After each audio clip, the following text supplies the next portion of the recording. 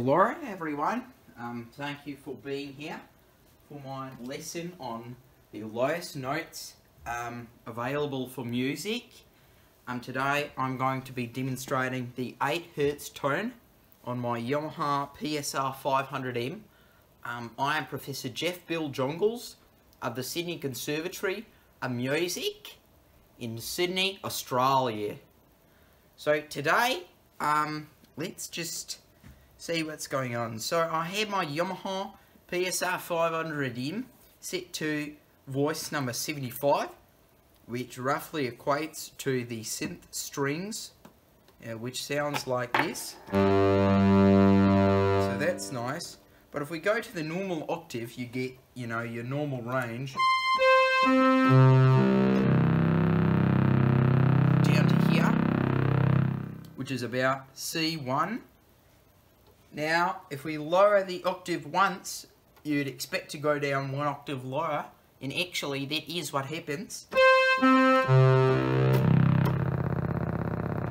Now we get to the territory of the lowest notes you're able to hear with a human ear. Now we go down 2 octaves, and I'm going to plug in for this. Start recording. Just do a little test. Okay, looks like we're in business. So if you take it from the top C, now we'll be approaching C below C below C, or 8 Hz. 3, 2, 1, and that's it. That's lower than you can actually hear that it's a note. The lowest note that humans can hear is about 20 Hz, and there you have a threshold where it starts to hear like just a rhythmic pattern. So theoretically, if a drummer could go drumming fast enough, faster than 20 drum strokes per second, you'd be able to hear a tone. But we're going to take this even further, because what I have here is pitch bend, which lets me, alter the pitch. But I could take that pitch bend all the way down to an octave. So if we go up here to our top C, pitch bend it down an octave, you know what this means. So with waves, you double the frequency. You double the essentially 1 octave higher is just twice the frequency. So you have A440, an octave higher would be roughly A880, and so on and so forth. And to go lower, you just take that Hertz value, the frequency, half it, slice it right in half like the clams on Australian's beach. You know what I'm saying?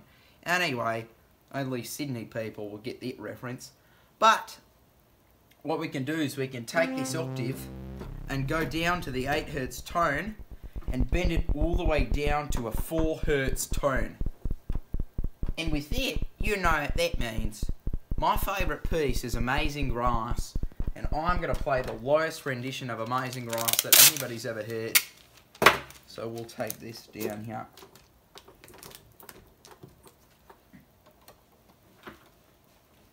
Stand up.